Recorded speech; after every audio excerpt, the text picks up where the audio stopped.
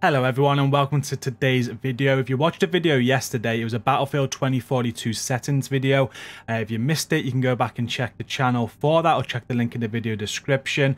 I'll post it there for you as well. But I said that today we're gonna do a video on the M5A3 loadout that I use with some hints and tips for that assault rifle. I've pretty much maxed it out now and I've got all my favorite attachments on it. I changed some settings to make it work though. I do mention this in yesterday's video. The ARs on Battlefield 2042 just did not feel right, so I did change some settings and it made them feel much better. But that's in yesterday's video.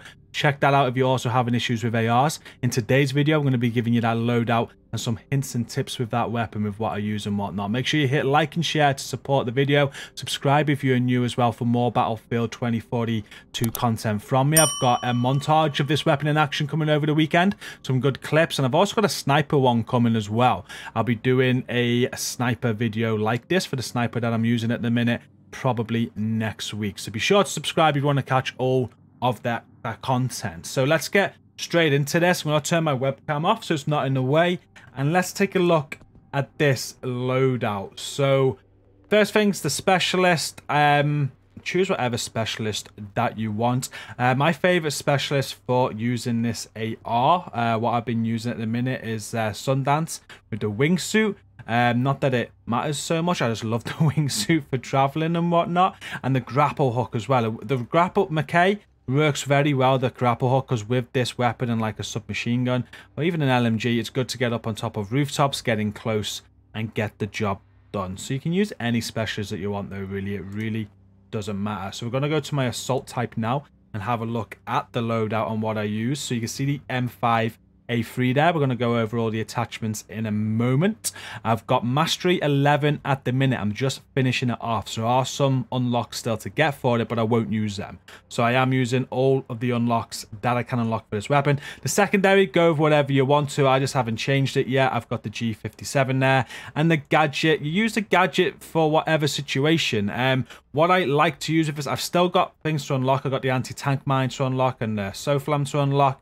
But C5 is really good, obviously, for taking out vehicles, or you can run the rocket launcher as well for taking out vehicles. Anything here is a good shout. Use whatever you want to. The main thing you're coming here today, I'm sure, is to have a look at what attachments I have on. I'm just going through what I use. I've currently got C5 on. The throwable, they've took it out the game, but just a top tip I wanted to give, and I'll be giving in all these videos. If you want to level up quickly when they put it back in, the grenade, what was it called now? I forgot what it was, but it basically pulsed an area and it highlighted enemies like a spotter grenade.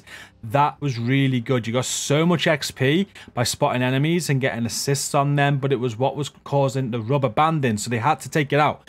But here is how my M5A3 looks. As you can see, I am a little bit short on the sights, but I am gonna quickly show you now why I won't be using them. The 6x scope and the 3.5 scope, I don't like them. They're the last two things to unlock there. They will not be going on this weapon. And the underbarrel is the last one I need to unlock. There is the 40mm incendiary barrel. Now I might actually use that, to be fair, but I won't as a main. It'll be like for fun. So that's the last thing I need to unlock. And how it's set up, what I like about Battlefield is that you got this like system where you can change your weapon on the fly. I set it up where when I spawn in, I've got it set up how I want it for most situations.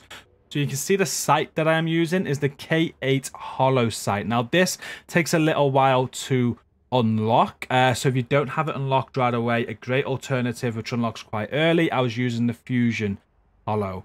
That was real good. That enhanced the target visibility, but the K8 hollow is just better. It just looks better, and I went with that. Now alongside that, anything you put at the nearer to the center is going to be what you spawn in with. So the ammunition I spawn in with is the close combat one. That's giving me recoil control, reload speed, rate of fire, and the effective range is a negative. We'll speak about that in a moment. The underbarrel there, I spawn in with the LS1 laser sight. This gives me hip fire accuracy. And again, it takes you a while to unlock this one.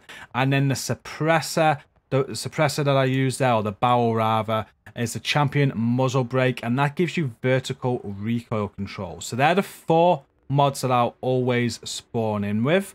And what I'm looking for there is just to get a little bit of recoil control on me. I'm not going for range at all. When I tried to go for range, it just didn't really seem to help.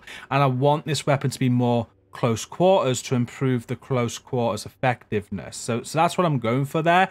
Now, as I'm going, if I do want to change things on the fly, we are using the XDR hollow sight there, which is in the middle. It does pretty much, it's whatever sight you prefer, really. It's the same as the first one. And I do have a 4x if I want a little bit of zoom as well. That's going to increase the zoom level and enhance target visibility. On PC, you press T. I can switch this at any time if I need to. For the magazine, what I'm taking in with me is a standard issue extended mag, because the mag on this is really small. You see it's 35. So if I do want a few more rounds, I've got the option there to increase it to 40. And then the final mag is the armor piercing mag. With this mag, it penetrates vehicle armor. It penetrates light materials as well. And if I want that option, I'll quickly switch to that as well. Definitely good when you're fighting enemies in vehicles. As for the underbarrel, my other options here, I've got an LWG grip, which will give me accuracy while I'm static, which is very good if I'm just like camping a corner or lying in a bush or something. If I'm static, I can quickly switch to this to get that accuracy. I start with hip fire because I don't do that a lot, and I'd rather have that hip fire accuracy when I need it. But yeah, if I do sit down and just camp for a little bit or defend, I can quickly switch to that. And the third thing I've got here, and this is just to unlock the one of the last attachments. It requires 50 kills with the grenade launcher, so I've got the fragmentation grenade launcher attached to do that. I'd probably go for the incendiary one once I've unlocked that, because that sounds like fun, putting people on fire.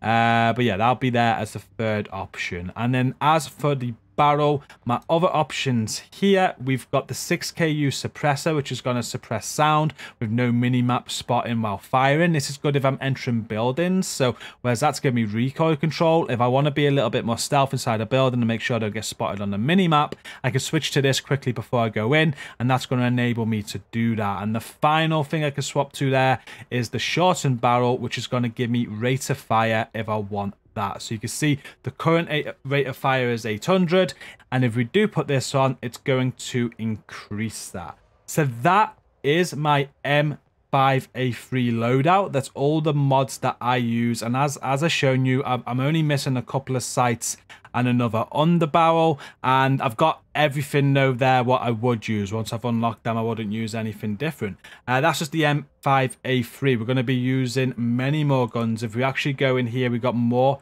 assault rifles. We've got the AK-24. We got the SFAR, if I'm pronouncing these wrong, I'm sorry. We've also got the AC-42. My aim here, when I'm doing these videos, is once I've got all the attachments unlocked and I've played the weapon for a long time, we've got a good mastery on it, like this, Mastery 11. I'll do videos and I'll show you how I set the weapons up. I'm currently working on the sniper at Mastery 4, the SWS S10.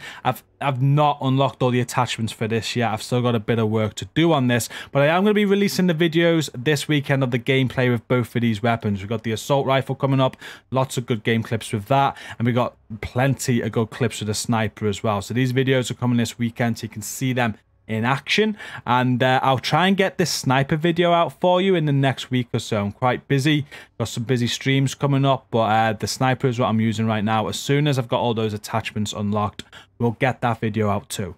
And that is the end of this video. Thank you all so much for watching. It's the first of many, as I just said. As I get more guns unlocked and all the attachments unlocked for them, I'll share with you how I get them set up for those that are interested. Make sure you do hit like and share on this video if you did enjoy it, because that gives me the feedback I need.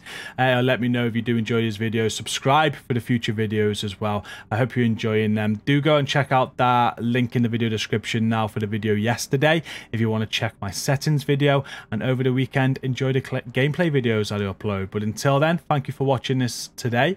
Stay safe and peace out.